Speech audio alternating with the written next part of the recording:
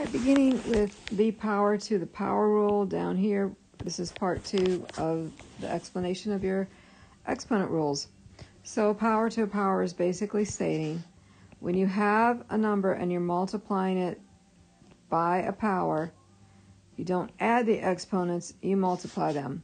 So when raising a power to a power, and I like to say inside, outside, so inside parentheses, outside parentheses, you multiply exponents. So let's look at some examples. I've got 5 to the second raised to the quantity, the exponent of 3. So I'm going to take my base and I'm going to multiply my exponents. So 6, 2 times 3 is 6. That's it.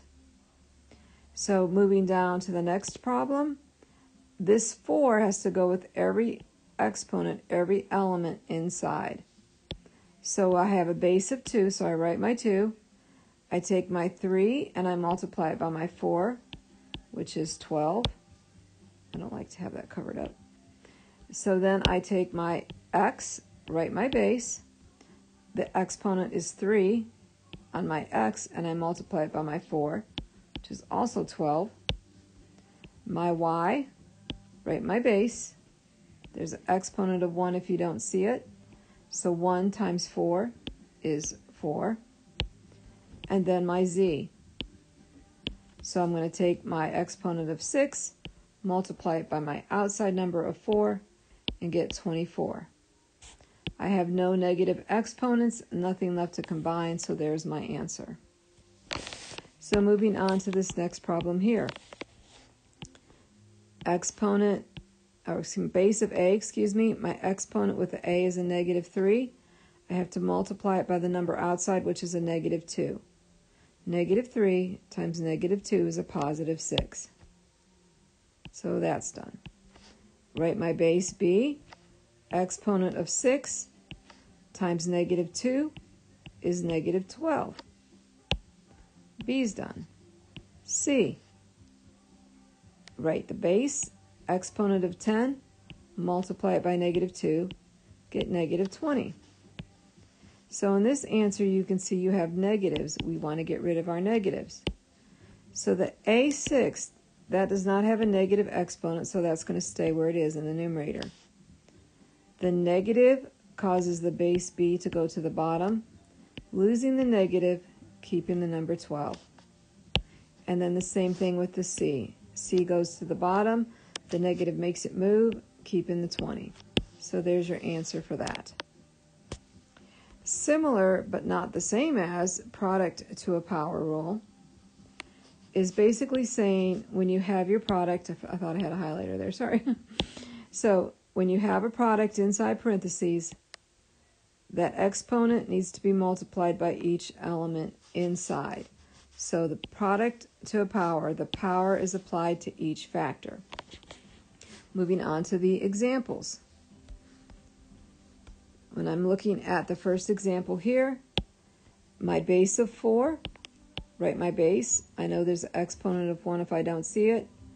Multiply my 1 times my outside exponent of 3, and I get 3. So 4 to the third. A is my base. My exponent of 3, multiply it by the outside 3, and I get 9. So there, I'm done with that example. Moving on, don't get scared because you're getting longer and you see a negative exponent. Just take it slow, take it piece by piece. So I'm going to start with my base of 2. So I'm going to write my 2. The exponent is negative 1, and I'm multiplying by what is outside a negative 4.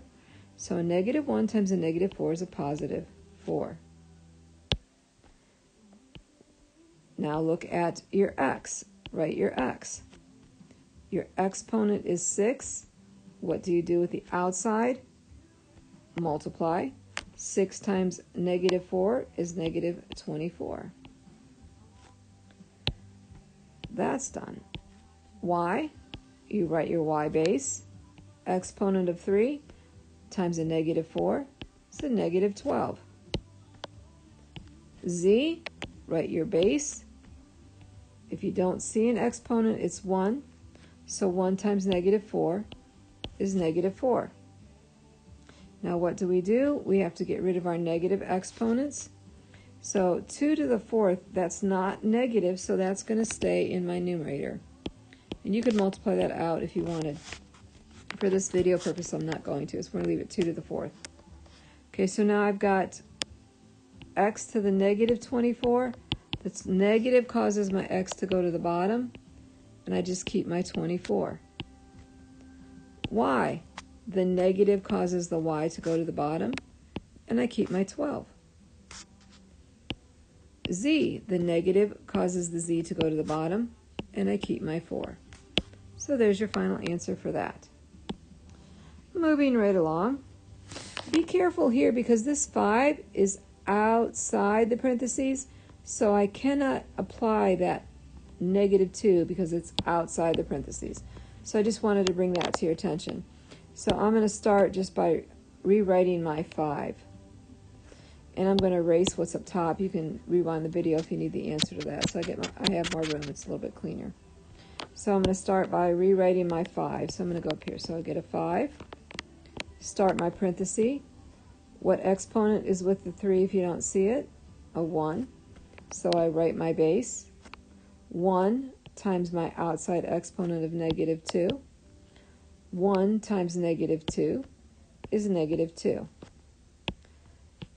Done with the 3. B, write my base.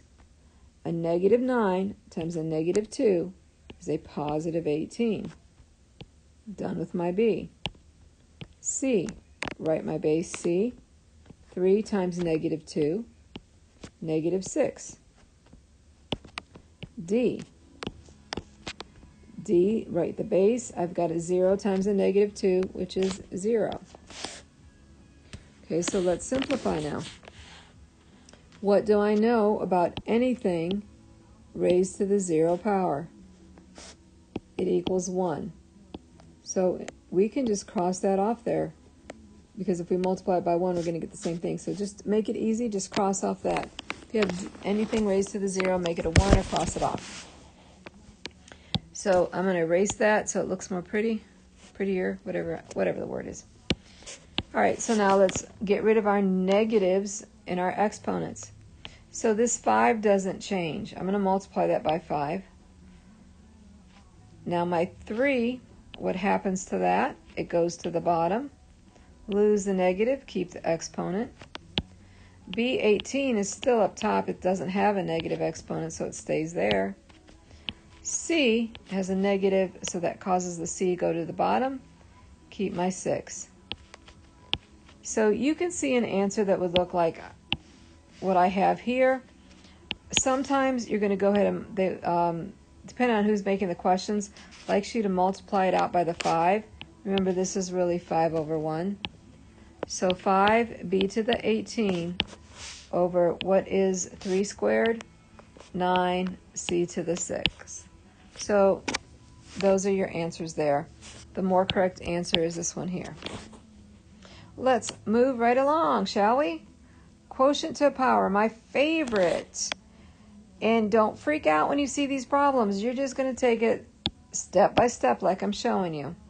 So the quotient to a power just simply has, if you have a quotient, or in other words, if you have a fraction, that exponent goes to the numerator and the bottom, and the denominator.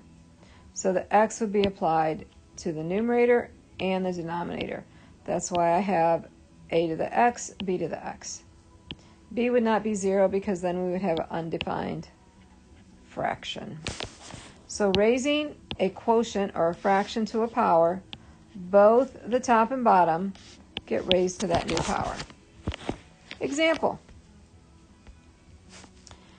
4 to the second over 9 to the third, that quantity, that fraction, that quotient is raised to the third power. So I have to look at my numerator, so I'm going to write my 4, my base. I have to apply that 3 and 2 together, and inside outside parentheses I multiply. So 2 times 3 is 6. My numerator's done. Base is 9 on the denominator. I've got an exponent of 3. I multiply it by the outside exponent of 3, and I get 9 to the 9th. And that question is done. So let's look at something that's getting close to your curriculum level here. So let's look at something like this. So don't freak out. You're just going to take it piece by piece like I taught you. So I'm going to just go ahead and do a fraction bar because that's the easy way to start. So I've got my fraction bar. I know that this 7 has to be distributed to everything inside. So I'm going to start with my base of A. So I'm going to write my A. I have the exponent of 9 when I multiply it by my outside exponent of 7. So I get A to the 63. That's it. So far it's going smoothly. We're good. Now I'm going to look at my B. I'm going to write my B. I have a negative 10 and I multiply it by the outside, which is 7. So that gives me a negative 70. That's done. The next one I have a C. I don't see an exponent, so I know that there's a 1. So 1 times 7 is 7. That's done. Now I need to move to the denominator. Base of 3, so I write the 3. 1 if I don't see an exponent, so 1 times 7 is 7. And then I've got a C on the denominator. Write my base, exponent of 12, I multiply it by 7, which is 84. So this is simplified so far, so didn't take long, you just had to go piece by piece. So now look at what you have. Can anything be simplified or changed? Well, I can see that negative 70 is not good. And I can also see that I've got the same base, and I'm going to need to subtract exponents. So let's start by just taking that A to the 63, doesn't change, just bring it on over. What does the negative cause the B to do? Go to the bottom. Once you put it to the bottom, you lose the negative and keep the exponent. All right, so now I have C to the 7, and I am subtracting 84. Remember, numerator exponent minus denominator exponent. That gives me C to the negative 77. That's done. And then I'm going to bring over my 3 to the 7. So looking at my answer now, I can see that I still have a negative, so I need to get rid of that. And yes, you can jump, and if you understand this, you can flip them, but I just don't want you to get confused by flipping too many times. And if you didn't know what that meant, just ignore that comment. So A to the 63 comes over, doesn't change. What does the negative cause the base of C to do? That's right, it causes it to go to the bottom. So C, 77. So I've just rewritten this, and I'm just going to go ahead and bring down my 3 to the 7th and my B to the 70. Now I have no negatives, no duplicate bases in numerator and denominator, and I am done. So A to the 63, 3 to the 7th, B to the 70, and C to the 77. Isn't this, I know you're having fun. All right, so let's look at this question here, which is my favorite. I'm going to show you 2 ways to do it. Hopefully one makes sense. Don't care which way you do it. So option 1, all I have is this problem is I'm going to go to option 1, same problem. So I'm going to zoom up a little bit there. Easy for me to say. All right, so option 1 says I'm going to simplify inside the parentheses first and then apply the power outside. So actually what that means is I'm ignoring this power right now. So I'm acting like it's not there for just a moment. So I'm ignoring that. And I'm going to look just at my inside numbers. So I'm going to take it piece by piece. I've got a 2 to the negative 1. I'm going to write a fraction bar there. What does the negative 1 cause the 2 to do? That's right, go to the bottom. And I can put a 1 there if I like. If not, I don't have to. That's done. I've got an X in the numerator, an X in the denominator. So I write my base. I take, if you remember, I take 4 and subtract 9, which is a negative 5. So I've simplified my x's. I've got a y to the negative 7. What does the negative cause the y to do? That's right, it causes it to go to the bottom. Lose the negative, keep the exponent. Now I've still got that 4 to the negative 2. What does the negative cause the 4 to do? Flip. So in this case, it causes it to go to the top. So goes to the top, it flips, loses the negative, keeps the negative, keeps the exponent of 2. And then remember, that's all raised to the quantity 2.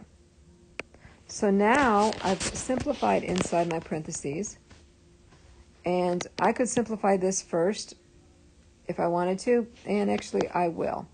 So let's do 4 squared is 16, x to the negative 5, x goes to the bottom, lose the negative, keep the 5. So these two are done. 2 to the first power is just 2, and I've got y to the 7 still. So if I'm looking at this, I can go ahead and simplify it further, or I can wait and do that. So I'm going to go ahead and continue to simplify all that I can.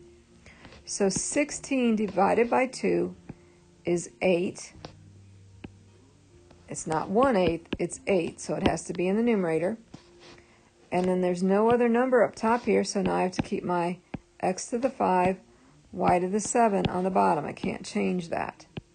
Squared.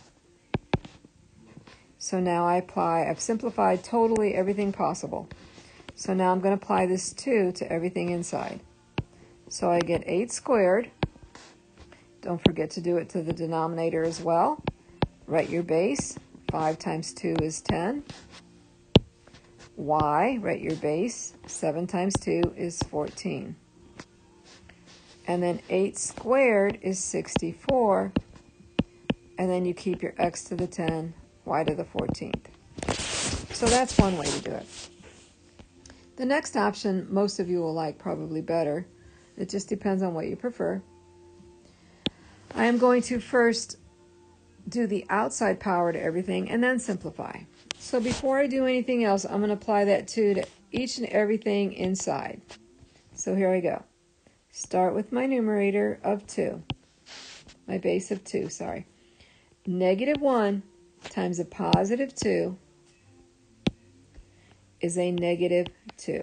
So I took my negative 1, multiplied it with my exponent of 2 on the outside. That's done.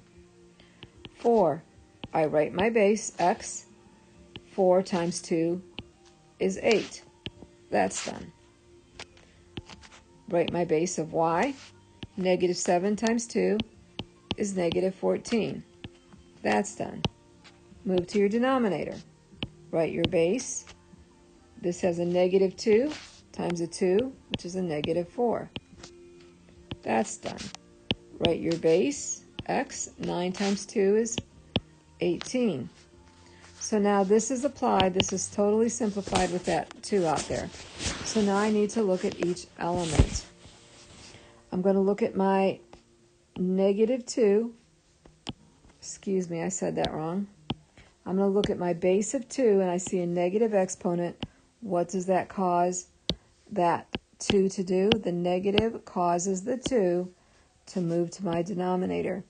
I lose the negative, and I keep the squared. Next element in my numerator is an x. Are there any other x's to combine? I can see that I have an x base on the bottom. So I'm simply writing that x where it is in the numerator. And 8 minus 18 is a negative 10. So those x's are simplified. So looking at my y, I don't have any other y's to combine it with. So for right now, I'm just going to bring my y negative 14 down. Denominator, I've got 4 to the negative 4. What does the negative cause the 4 to do? Go to the numerator. Flip, losing the negative, keeping the exponent. So let's simplify a little bit more. I am now going to take my 4 to the 4th, and 4 to the 4th power, I believe, is 256. I'm going to double check my math. So, yes. So, 4 to the 4th power, that's all I'm doing, is 256. What does the negative make the x do? Go to the bottom. Lose the negative, keep the number. Y, what does the negative do? Makes it go to the bottom. So I've completed that. I've still got 2 squared on the bottom, which is 4. So looking here, 256 divided by 4 is 64. I still have x to the 10 on the bottom and y to the 14th. Notice these are the same answers. Multiple ways to do it, and even within what I did, there's multiple ways to do it, but your final answer would be the same.